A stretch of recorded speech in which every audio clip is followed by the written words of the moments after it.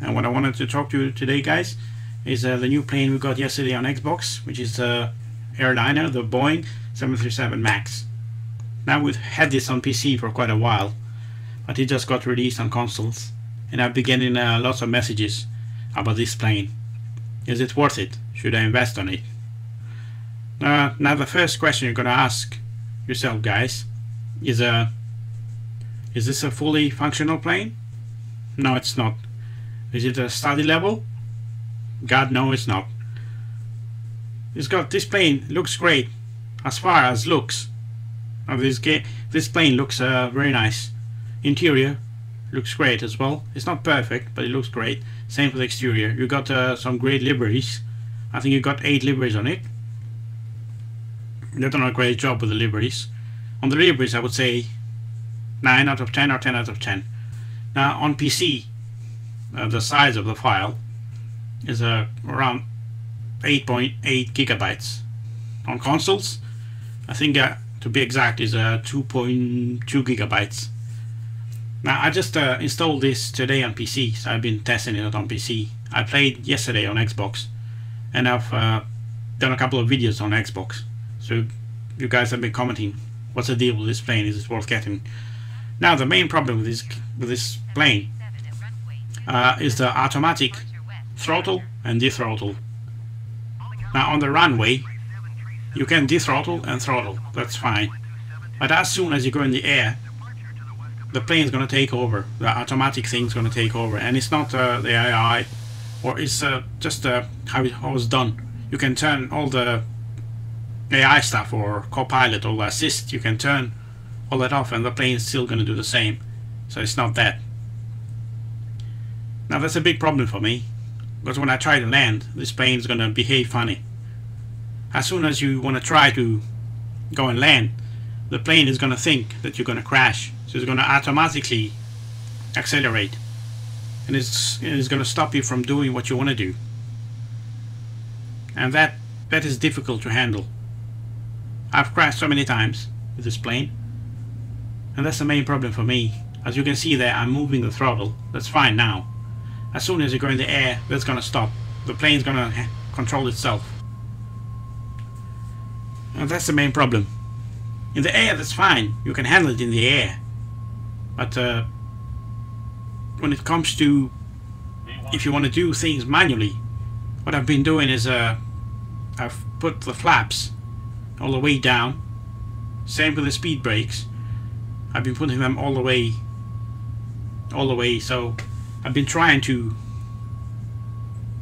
manually try to control this plane, even though the plane is automatically trying to control itself. I've been trying to counterattack the AI, and I'm not an expert on planes, but even I know that you need to fight that.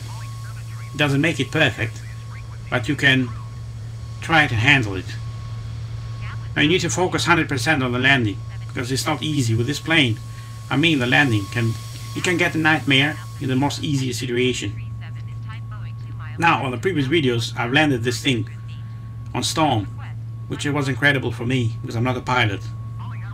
I'm just an enthusiast and just an amateur, and I managed to land this on Heathrow in the storm, and the wind was crazy. I don't know how I did it, guys. Had to go around it a couple of times, but I did it and I didn't crash. So that was like a personal achievement for me not to crash on that. But I've been crashing on the simple things. So that's what you gotta think about, guys, if you want to buy this plane. It's not you haven't got full control of the plane. The plane is got control most of the time. The only control you got is when you on the runway you want to try to brake, and when you try to get off the runway. That's it. That's all control you got. You can turn off the engines. And you gotta turn them back on. Same thing. It's not gonna affect anything. And you got the 2 gauges, or the 2 round things in the main. It's not showing now on the screen, but they don't. Whatever you do, you can accelerate, decelerate. They're not gonna move. They're just a small 2 rounds thing that say engine on the left. whatever you do, they're not gonna move. It's just a bug. They're not gonna do anything. So that's the problem with this plane. Is it worth paying for it? 20 quid? I think it's 20 pounds. It depends, guys. If you want to have a challenge and you like this plane and you like the liveries, they might fix it in the future. I don't know. I don't know what the deal is with this plane, but I know 20 quid is not a lot, but it's still a lot for something that doesn't work. Because this plane is like a flying duck. It's not easy. It's not an easy plane. Even a pilot probably would have a difficult time trying to control this plane in the ground when you try to land. I'm not kidding, guys. I'm not kidding. It's not easy. So that's what you're gonna think. Is that 20 quid worth it? Me, I had to get it because there's not many. And now on screen you can see, as you can see on the screen now, it says engine on the top and engine. There's one. You can see them 2 rounds things, not the speedometer, but not the altitude, but that thing there. And those things don't move. Whatever you do, they're just gonna stay full at the max. They're gonna stay at the max. So I don't know what the deal. I think it's a bug for the people that created the plane. I think it's a bug. I hope they fix it. Yeah, so that's it, guys. Anything else on the plane? Now the main. Yeah, as far as looks, I think it's great. It's beautiful. And interior and the cockpit, as you can see, is fine. Everything looks great on it. I prefer the PC version myself because it looks just a bit cleaner. But nothing wrong with the consoles. I've got the Series X and the Series S, and they're both amazing. Even the Series S has surprised me with this game. I mean, even for that console to handle this game is something that I don't know if you've ever seen it before, for a console that small to handle a game like this that my PC can handle. That's quite impressive. It's not gonna look amazing, but it looks decent. If you got a nice TV, it's gonna look great. The Series X, of course, looks the closest to the PC. But yeah, so that's it, guys. If you want to test this plane out, I don't know, why not? You give it a try. You give it a try. You can see the throttles there. If you want to try to move them when you're flying, they're not gonna work. Whatever you do, they're not gonna move. You're gonna move them up and down, but it's not gonna affect the plane. So everything is down to the, I don't know if this computer or the glitch they've done. I don't know, the people that created this plane, they've done something to it that it affects it whatever altitude you go. But that's what it is. This plane is preventing you from falling, basically. That's what it does. Whenever you want to try and hit the land, it's gonna think you're gonna crash. So it's gonna automatically throttle and accelerate. So that's what makes it hard when you're trying to land. Is that thing. That's what I had the most problems with. So guys, I hope you enjoyed this video.